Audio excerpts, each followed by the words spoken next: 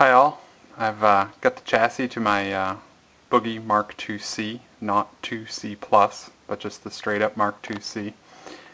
Pulled out of its combo, and I'm looking at the circuit because I'm thinking about sending it in for the 2C Plus upgrade by Mike. Trying to understand the differences between the 2C and the 2C Plus before I send it in. And so I'm looking at the schematic that I pulled off the web. Specifically here, I'm looking at the routings around V1, especially V1B, the recovery after the tone stack.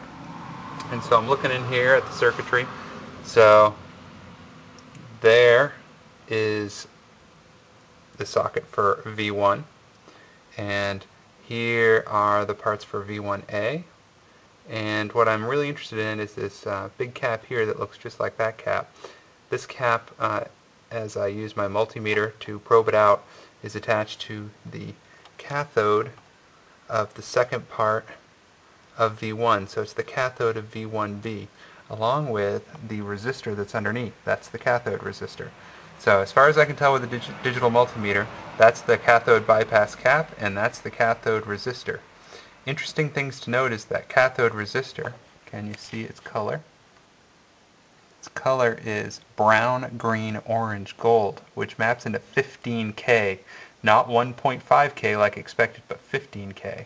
And as far as I can tell, this is the cathode bypass cathode cap, which appears to be just like this one, which appears to be just like these guys over here, which all appear to be orange drop 0.1 microfarads.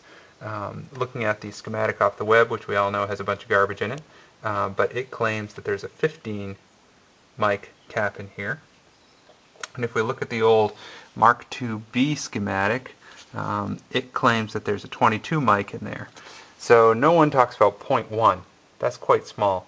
Wondering if it's an error in installation, though that's hard to believe. Just like I wonder if that 15K resistor is an error due to installation. See if I can get some light on there so you can see that better. Very perplexing. Any thoughts would be greatly appreciated. Thanks.